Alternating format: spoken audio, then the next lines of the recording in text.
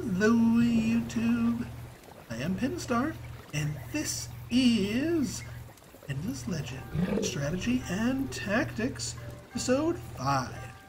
So in our last episode, we went and explored our northern region and meticulously picked out a city location. I think we were about to settle it, but we also took a look at the pacification quest for the minor faction up here, and that has brought us to down here, the Defender of the Weak, but the ruins are near our city here, so we're going to actually have the garrisons take a swing at them with some updated equipment. So we'll see if it's enough. Didn't realize we were wandering into the Kazanjis, but we'll find out if we can survive this. So wish me luck. Alright, let's see what the terrain's like here. They got a lot of forests on their side, but we've got initiative. See? See what I'm talking about? Investing in all those initiative trinkets and all those initiative armors? We get to go first. And that is freaking huge. That is going to, that's going to pay off very, very handsomely. Okay, so, first deployment. We want to make sure our guys are in place and able to strike sooner rather than later. So we want. Oh, and hey, we got ourselves some city tiles. City tiles give your units a big morale boost. So I think what I'm going to do here is, yes, this is the city tile's not on the high ground, but it's a city tile, so it gives them some big boosts there. I'm going to have you go here, and you're going to go run around and flank them from behind. You guys are going to sit here in the city tile and just face off with them right straight on ahead.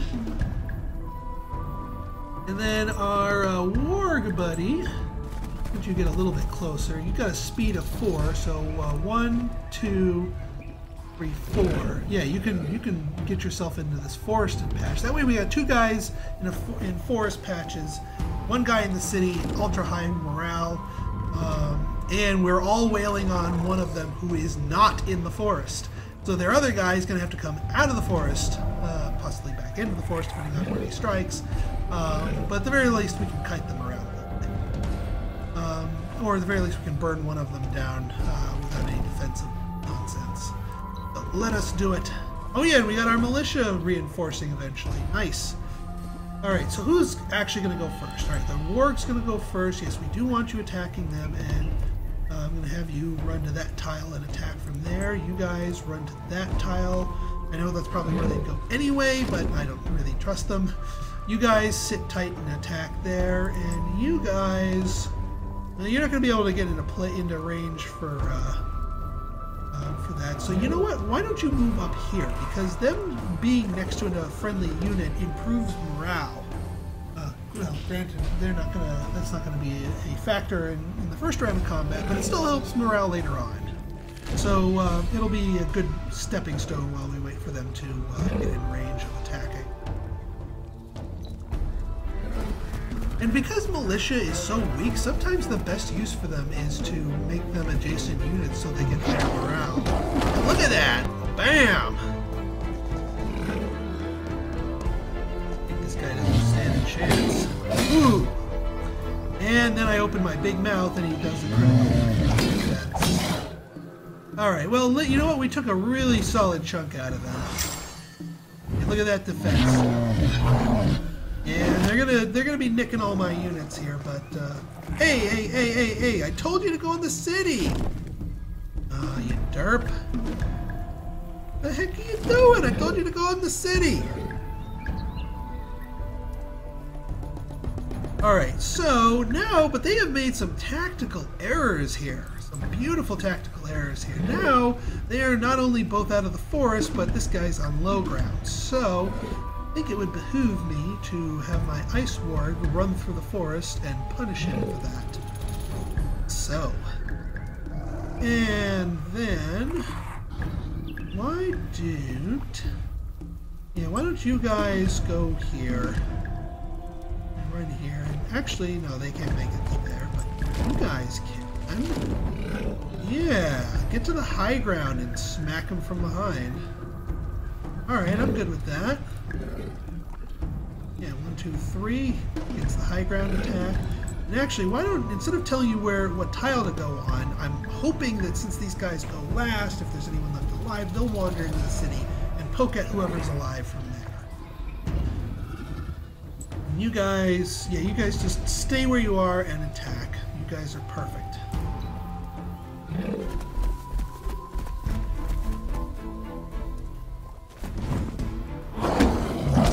Look at that! 121 damage from the high ground, and now we're going to be beating on him. And he's not even going to counterattack. Ah, down to 2 hit points. Maybe the militiaman can... Hey! You... are you serious? Serious. Alright, yeah, let's go to the low. Alright, come on, militiaman, finish him off. Do me proud. There you go, Kazan, a mighty Kazanji murdered by the militia. Alright, now at this point it's all, we'll just tell you to go here, and then everything else is just swarm tactics.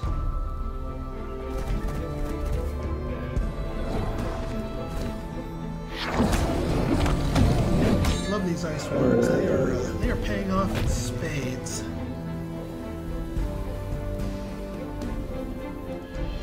Alright, easy peasy lemon squeezy.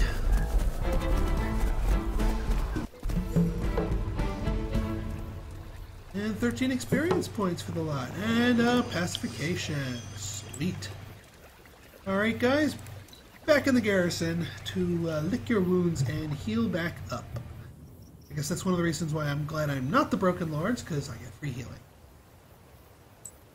Alright, and now with this village pacified, we don't need to worry about wanderers, and we get an extra free worker upon establishment of the city. And just doing one more check. I know I did a lot of hemming and hawing, but last episode, but yeah, I think I'm going to go with this. Makes the most sense. Mill foundry, seed storage, emerald extractor. Even more. I always like to build my external extractors first, just to remind me to build them. All right, that's good. And you guys are woefully well. Growing city needs to have itself some extra workers here. We are unhappy. Alright, I think we're gonna stop expanding. Not that we have much of a choice. We have run out of land to expand into. But you know what? Hey, that's fine. You know what? We got ourselves a good four region empire here so far. And Blue's looking like they're going to be a little bit pressed for space here. They're not really doing much with their capital here. I mean, their capital's still sitting on one tile. So I think we're in a good place right about now. All right. Ah, yes, we can do more borough streets. More boroughs we shall. Now we have. This is what I'm talking about, the radiation symbol. So we went one over and picked up these 3 tiles. We went one up here, picked up these 3 tiles, and now we go one down here.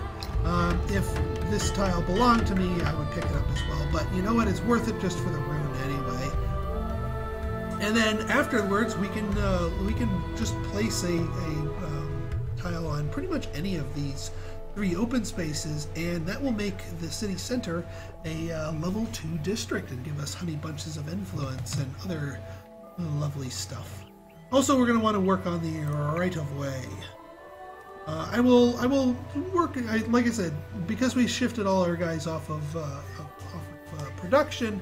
Our stuff's going to take forever, but really I'm just keeping people in money long enough for me to start buying the things I want, i.e. the heroes and other upgrades. Speaking of other upgrades, we can do that now with these guys. Might as well retrofit the guys that my hero's rolling with. Since the others, yeah, that Drakenling Ice Warg is a good combo. Especially with the hero who's ranged and who can heal, so I think that's a good unit makeup. Now for adding a 4th unit, I would probably throw in another Ice Warg. I'm probably not going to get the Wyvern because the Ice Warg kind of fills that niche. I am, however, going to grab the Ancients. does. Yeah, one does not neglect your ranged unit, your 2 ranged unit. And the ancients are pretty badass. Oop, am I missing something? Nope, apparently not. Good enough. Alright, we got ourselves that Borough Streets.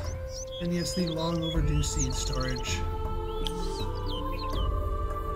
And our long overdue, yeah, four turns for the seed storage. I'll let them finally get that. Oh, and how you doing your seed storage? Excellent. And then after that, yeah, 3 turns from Diplomat's mains. So we still got that going for us. Got those ruins. Yeah, let's do a sweep through our lands here to pick up our forgotten ruins. Just so that we can grab those and not waste the benefit.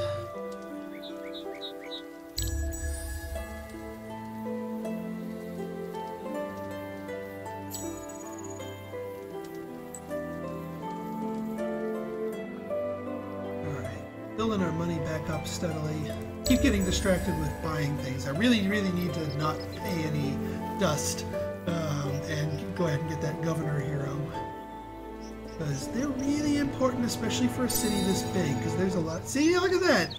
I'm making so many emeralds, I have no reason not to just keep reactivating them. We'll just keep a permanent boost going there. Might as well. Alright, 70 dust. Actually, all this dust income is pretty good for me. And some grass silk. Trade routes, not bad, but don't have enough, and that's a more advanced one anyway. So yeah. Alright, in this particular case, you know what I'm gonna do?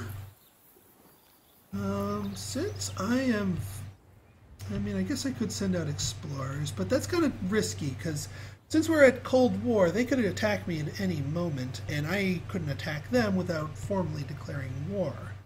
I mean, if I really wanted to be aggressive, I could try and squeeze a settler into this neutral territory over here. That's going to cause more problems than it solves, so I don't think I will be doing that. But no reason to waste the benefit of your hero, so since I'm saving up for a governor hero over here, might as well make our hero a governor hero right here at home. I am going to want to, well, I'll update their stuff once I get the 2nd tier research done for armors. And let me see, let me remind myself of their equipment and skill tree here. Yeah, so they're really better suited for combat, and that's kind of how I'm building them. But you know what? While you're waiting, while you're resting, no reason not to. Now our accessories, yeah, we don't have any economy boosting accessories. You need the actual resource dependent accessory upgrades to get economy boosting ones, and we skipped that for the first era, but we are going to get the improved armor because it comes with the armor research. But we get food boost 1, so it's a little something. This is, again, it's just a temporary assignment. I also realized his equipment's way out of date. But you know what? I'm not going to spend the money until later. Actually, after Diplomat's mains, I think I'm going to go for the improved armors, just so I can get the equipment going.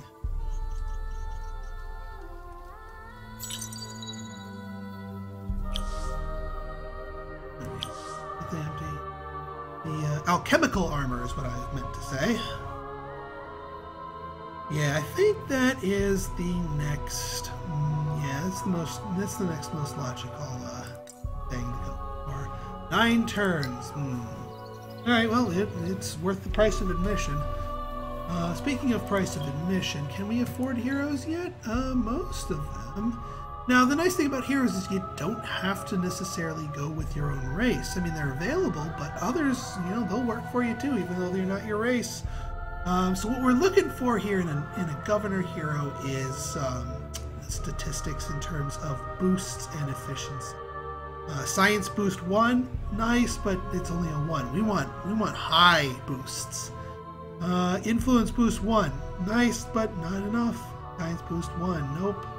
Food boost 2 and influence boost 3. Now we're talking here. Now we're talking. Well, let me see what else we got here. Food boost, blah. Dust efficiency. Now, dust efficiency is, it boosts the productivity of workers on dust rather than dust in the surrounding area.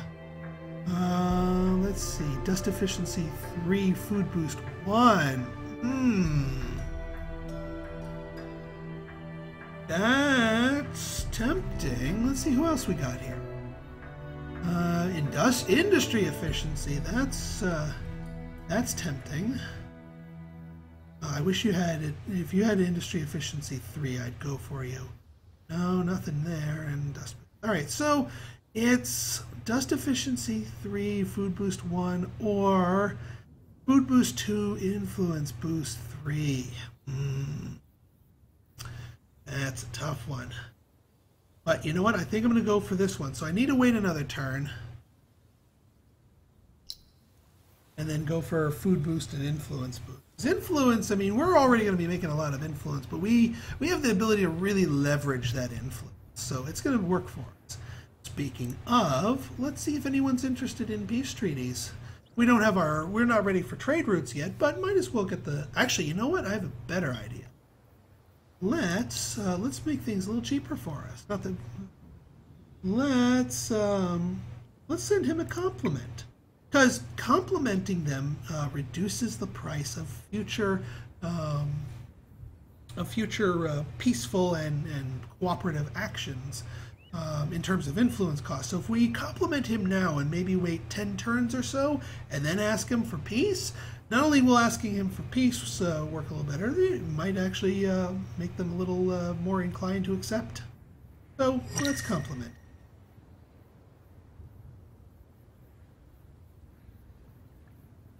Now you, miss, you are mildly jealous, common frontier. What's your envious common frontier? Let's see, mildly jealous. Now the question becomes, do I want to befriend them? Because if I'm going to take somebody over, it's not going to be red. I'd like to trade red, because those look like some really nice, long, profitable trade routes to be had here. Whereas blue, not quite as profitable and more, immediate of a blockade to my expansion here, honestly speaking. So you know what? I'm not gonna be too nice with blue. So we're just gonna friend it up with red. Maybe we can get red in as an ally later on. Or at the very least, red will... The one thing, the other reason I want to do this, so red does not get the inclination to ban me from the markets, because that is highly annoying. Alright, so one more turn, we will get our hero here. What are you guys doing? You guys, might as well sit in the capital for a while, get our frontier nice and defended. Granted, Hod is kind of open, but trying to defend that through diplomacy, not through force. So we're going to keep on keeping on here with our stuff. Grab an Empire Mint. Plenty of dust to be harvested in their locale. And they'll be growing soon anyway.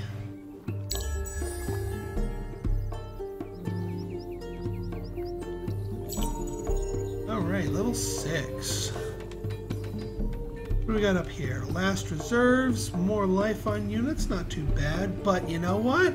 I like this initiative one. I'm gonna go for level 3 in this, just because it's just initiative is so freaking powerful.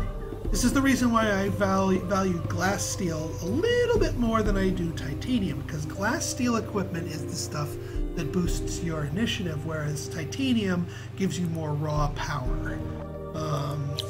And I'd rather be able to go first, because that allows you to tactically place your units more often than not. Alright, Ficklewood, what do you got for me? What do you got for me? I think you the 4th unit coming for me. Now, is it going to be a Drakenling or is it going to be a Ice Warg? That is the question of the day. Let's go for an Ice Warg. I like them Ice Wargs. They actually no, we're gonna go for right away here. And then we'll go for the Ice Warg. We've got enough on our in terms of defense. Let's get our economic engines going here. Yes, Culch. Let us get there here. Let me just make sure this is the influence boost 3, food boost 2, dream come true. Bye. Ching. Nothing really to assign in terms of equipment yet, but that is coming in a few turns, and I will certainly update them. +1 food on terrain with river. Well, we might have to grab that one just as a prerequisite for some of the juicier ones. But yeah, nonetheless, assign hero. Oh, bam. So yeah, let's see here. Food boost. It might not kick in until next turn. Alright. I realized I started my timer a little bit late, so I'm not actually entirely sure of the running time. Yes. So I'm going to end the turn here and end the episode here. So if this is a slightly shorter one, I apologize. Whoa, Nilly! What the frag-frammit is now you guys doing here? You guys already have a 6-size army. Oh boy, alright, so in our next episode, are they about to declare war on us, or are they just passing through? Find out next time. So if you like this episode, want to see more like it, go ahead and hit that like button, hit that subscribe button, and leave me a comment. Your feedback is always welcome, good or bad. So until next time, this has been Pinstar, signing out. See ya!